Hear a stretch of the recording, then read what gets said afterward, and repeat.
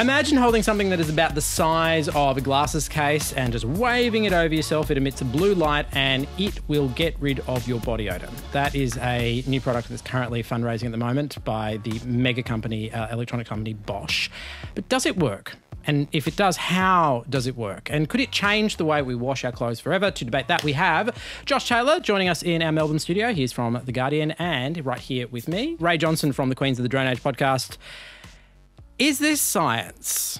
It's real science. It emits room temperature plasma, which is a gas that's had a bunch of molecules and electrons pulled out of it, and it creates effectively ozone, which can neutralise the odour smell. So it breaks down the bacteria that exists in clothes to be able to stop them from smelling. So much to my horror, it won't actually remove the coffee stain that I regularly spill down the front of my clothes just before an important meeting, but it will stop your clothes from stinking. So it's a good gift for teenagers.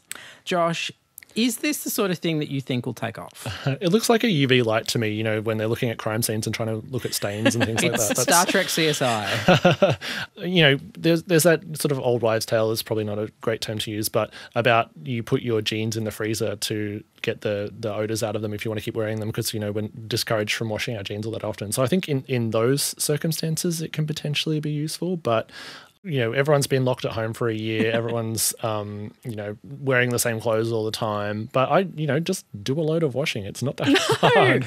No. See, the good thing about this is that we don't actually need to be washing our clothes as much as we've been told that we need to wash our clothes. This is big washing liquid coming into our lives, demanding that we launder things dynamo right open more often. Our actual bodies, when we sweat, that doesn't smell.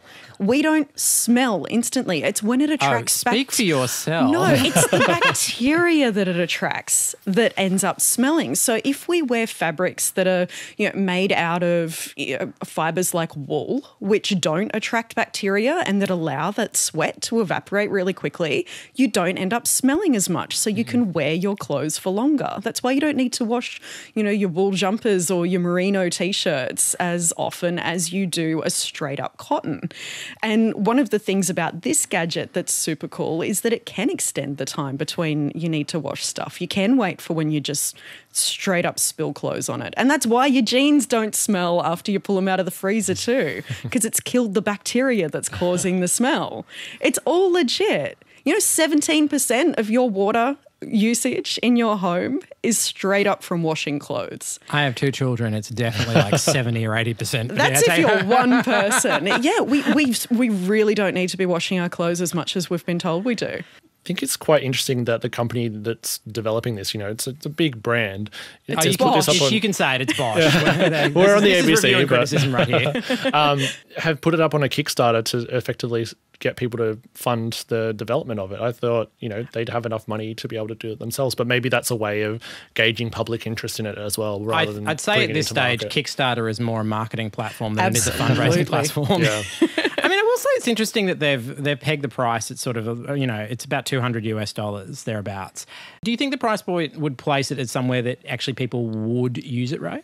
I think you'd get a certain type of person buying this. I think you'd get people that just straight up love gadgets, and you'd get the people that have calculated the savings that they will get on their water bill and on their laundry and all of those sorts of things. So you'd get download the show listeners, basically. Absolutely. And you'd also get people that, you know, are spending a lot of time traveling. You know, obviously not a lot of people are traveling around the world much at the moment, but if you're on an extended road trip, the last thing that you want to be filling your boot with is spare T-shirts. So I think that there's a certain market for this, to have this as a travel implement that you just have in your suitcase for when you're on the road. You know, they may encounter some, pushback from Big Washing Machine that might try and stop it from happening. But I love this. Sorry, who do we think Big White Good is? Unilever, definitely Unilever. The gangsters known as Fisher and Paykel, yeah. Well, there you go. And there is lots more of this in the podcast of Download This Show. We're also talking about Donald Trump's potential return to social media and exactly what are NFT, non-fungible tokens. We attempt to explain. It's all in the podcast of Download This Show. We'll see you there. Bye.